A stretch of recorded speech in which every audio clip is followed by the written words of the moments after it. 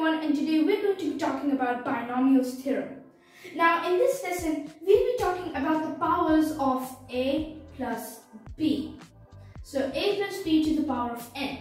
Any number we put as n, we'll be able to solve using something that's known as Pascal's triangle. Pascal's triangle is able to help us find a plus b to the power of n very easily. So now if we take a look at this example further, we can see that in Pascal's triangle, two numbers add up to make the bottom one. 1 plus 2 makes 3. 3 and 1 makes 4. 3 and 3 makes 6. 6 and 4 makes 10. 6 and 4 here makes 10. So all the numbers add up from the two numbers add up at the top, making up the bottom number. For example, let's take 10 and 5, which makes 15 and so on.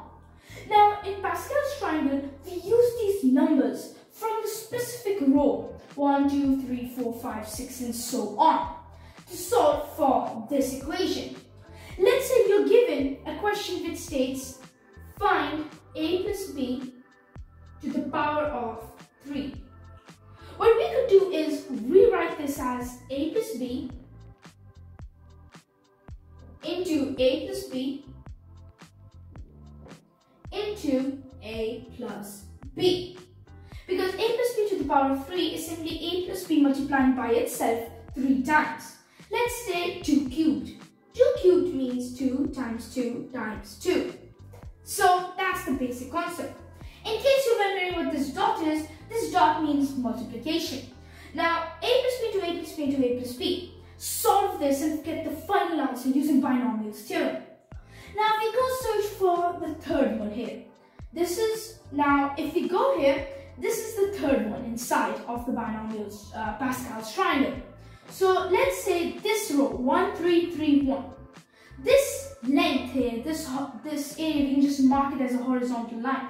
So this area is the third one we have for the third power.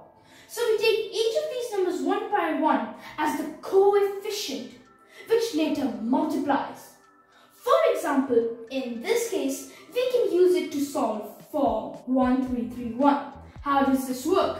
Well, first of all, a plus b into a plus b into a plus b. Our first step is writing a cubed plus whatever goes on.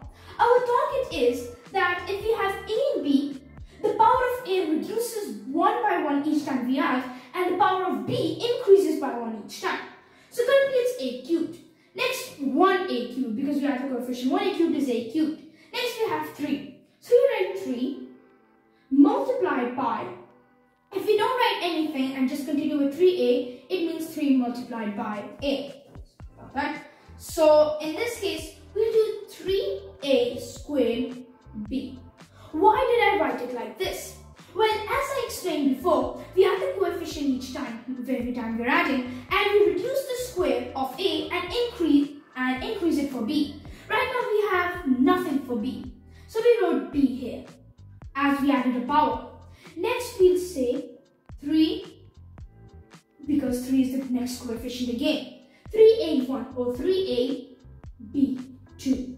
Why b2? Because we are increasing the power. 2 minus 1 is 1 or nothing for powers in terms of power.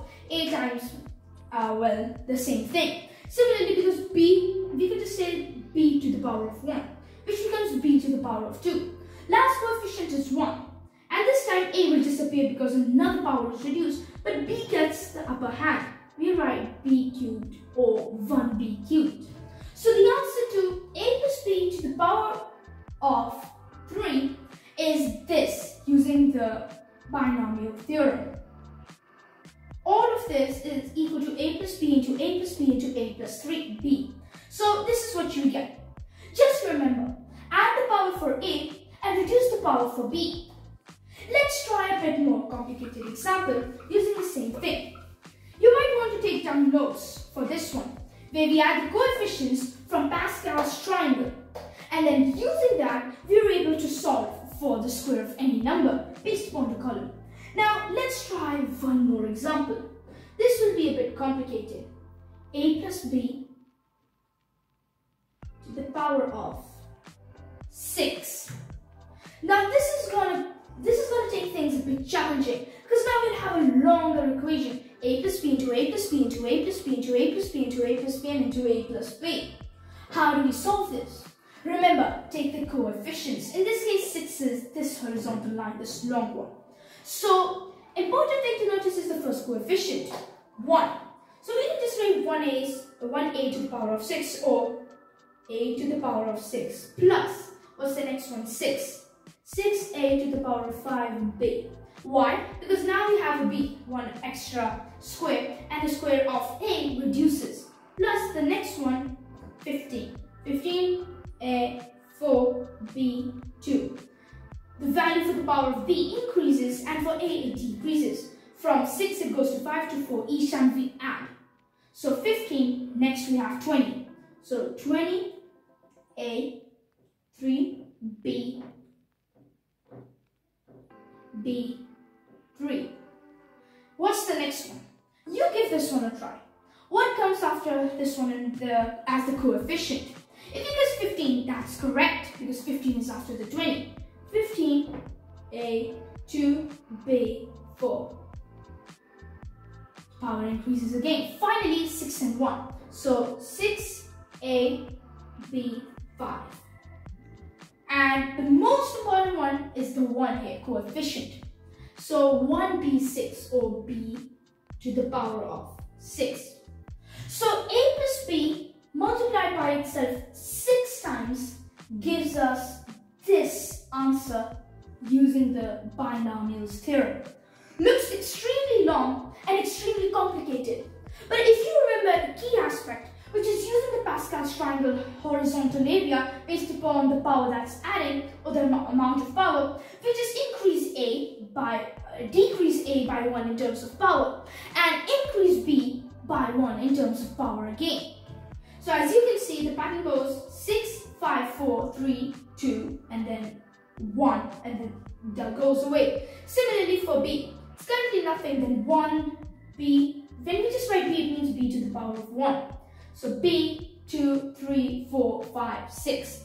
So using this binomials theorem, we can get all of this answer. Now that we know an important thing, we need to understand that we can't use Pascal's triangle for extremely large binomial theorems, such as a plus b to the power of 20. I mean, it is possible, but it will take extreme amount of time because the triangle goes super large. This is 4 till 6. Imagine how long it goes for 20. And then solving it is not the hard part. It's using the Pascal's triangle for such a long thing to the power of 20. We'll be discussing more about binomials theorem in future lessons. For now, important things you need to know is using Pascal's triangle as coefficients, increasing the power, decreasing the power of a, and increasing the power of b. So that's it for today, and I hope you guys understand how we can solve binomials theorems, for example by the square of a plus b or powers of a plus b. This was our lesson, powers of a plus b using Pascal's triangle. Thank you.